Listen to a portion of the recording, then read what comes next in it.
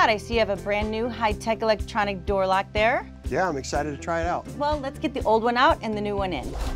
All right, so first we're going to remove the existing single-cylinder deadbolt by removing the 2 screws on the interior assembly. And you can use a flathead or a Phillips, whatever type of screws are in there. And once you get those out, the escutcheon will come off with it. And then we're going to move to pull off the exterior assembly. So the first thing we're going to do to install our new deadbolt is insert the latch through the side of the door, has the plate connected, and insert the screws with a Phillips screwdriver. Okay, so the next step is to insert the exterior assembly through the latch, and that centerpiece is called a torque blade. You're going to put the wires underneath the latch, and then you're going to test the deadbolt by rotating the torque blade back and forth. Next, we're going to mount the mounting plate. The mounting plate will hold the interior assembly. We're going to feed the wires through the center of the mounting plate, put them off to the side, and then fit the torque blade through the center, and then attach with the screws with your Phillips screwdriver.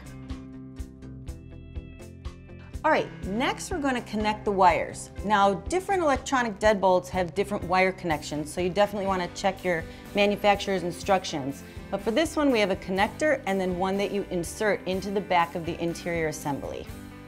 Then you're going to mount the interior assembly into the mounting bracket and snap it in and test it.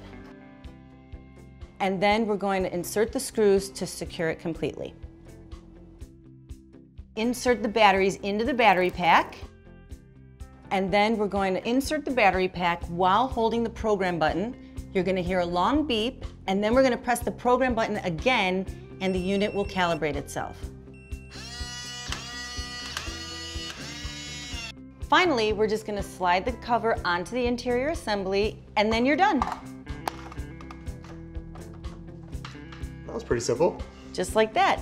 Now we're going to go outside, we'll check the key for a backup just in case the batteries die or something happens.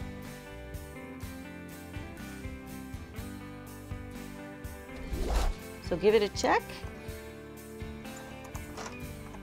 And just like that, works perfectly. Next, you're going to check with your manufacturer guidelines to see how to sync your smartphone to the lock, and then your smartphone becomes your key. That's awesome. Thank you so much. Well, you're welcome, and thank you for shopping at Home Depot.